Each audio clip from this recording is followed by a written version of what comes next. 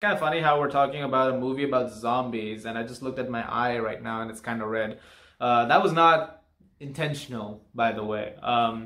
But yeah, I think it goes with the review, right? That's why I decided to still press record on this. So anyway, here we go.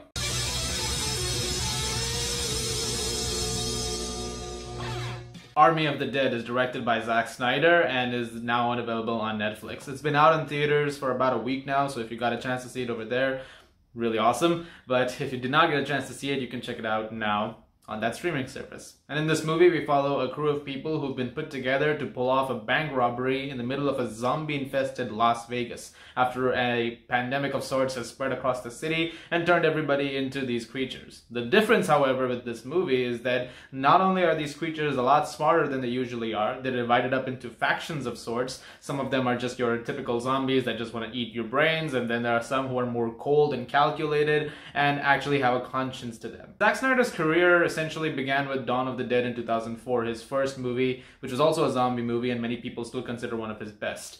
And so him returning to the zombie genre with this film, a lot of people were very excited because he could bring that same flair back to his movies. And for the most part, I think he does a good job with Army of the Dead. I really like this movie because this movie knows exactly what it is and it commits to that pretty wholeheartedly. I had a ball watching this movie. Does it have issues? Sure, we'll talk more about that later. But if you're going into a film like Army of the Dead expecting, I don't know, groundbreaking storytelling, you're not going to get that, obviously. It's a movie that has a very simple premise. It has a very simple way of executing it. And Snyder is more than up to the task of doing that. And he does a very good job with that. The acting is actually really good. Everybody in the movie is great. Dave Bautista in particular. He gets a lot more acting range in this one, which I thought was really cool. And he does a really good job with that. And really all of the supporting cast, everybody in this movie is great. Everybody gets a character moment. Everybody gets one big, cinematic stamp to themselves, which is what's really great about it. And they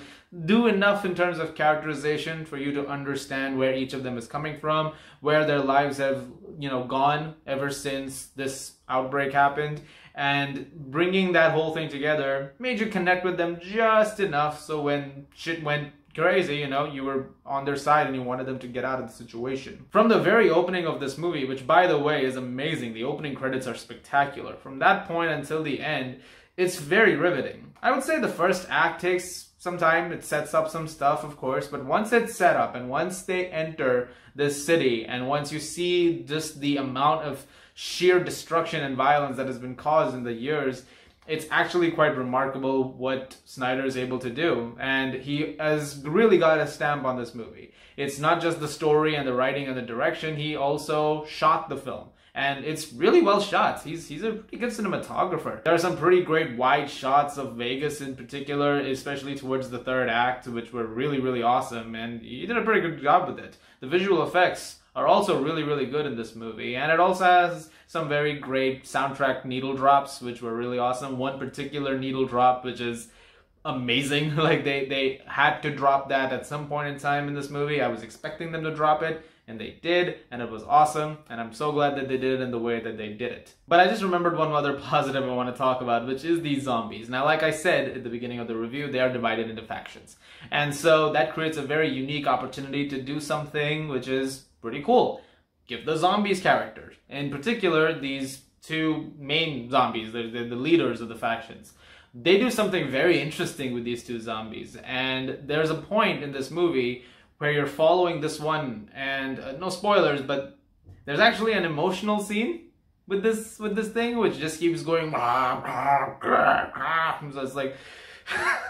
I just found that idea to be extremely fascinating, and the fact that it was pulled off this way was really cool. It actually added a very interesting dynamic to the film that I was not expecting, and I think the film did a really good job of it. And that's what I think makes it stand out compared to many other zombie movies that I can think of, which is, like I said, most of them would probably focus on eat your brains and try to kill you. But this one is doing that, but also in a way that's very different and in a much more communicative way, if I may say so. As for issues, I would say maybe my biggest issue with it is its runtime. It's 2 hours and 25 minutes or something, and it could have been a few minutes shorter. Actually, I think it could have been about 10-15 minutes shorter. It doesn't need to be that long. The problem with this is that it affects the pacing a bit, especially in the middle portion of the film when there is some downtime that's involved in terms of, carrying out the heist. It's a very time concentrated thing, and so while that's happening, there needs to be something else also going on to sort of, fill up the runtime. But I think that acted as a detriment to the movie, and I'm not someone who has an issues with runtimes per se. Snyder's last movie, which was 4 hours long, was fine with me. I don't have any issues with runtime on that front. But for some reason, while watching this movie, I thought, if you could have done this a little bit differently or cut that out, maybe we could have had a little more streamline of a film, something that would have been even more effective. And that could have easily fixed it, for sure. And also some points of it do stretch because of that. There's an ending in particular, which is good, but there's a few minutes too long it goes on, and I don't know, I didn't really like a couple of moments in that. Aside from that, I had a blast watching Army of the Dead. I thought this was a very entertaining movie, and it's worth watching. And if you can, it's on Netflix, so you can check it out whenever you want and watch it however many times you want. And I really like what Snyder did with this. And if he decides to do more in this, which I believe he's planning on doing, I'm looking forward to seeing where it goes. I'm going to give Army of the Dead an 8 out of 10. Thank you very much for watching. Look forward to more reviews very soon. As always, if you like this, please do subscribe, and I'll see you guys at the movies.